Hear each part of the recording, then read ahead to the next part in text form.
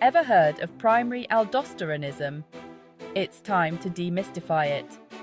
Primary aldosteronism is a condition where your adrenal glands produce too much aldosterone.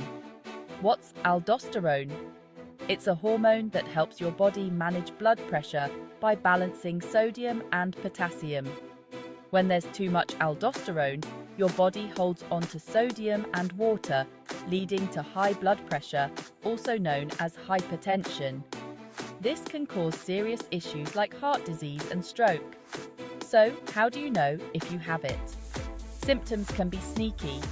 Think fatigue, muscle cramps, or high blood pressure that's tough to control. A simple blood test can check your aldosterone and renin levels. Treatment?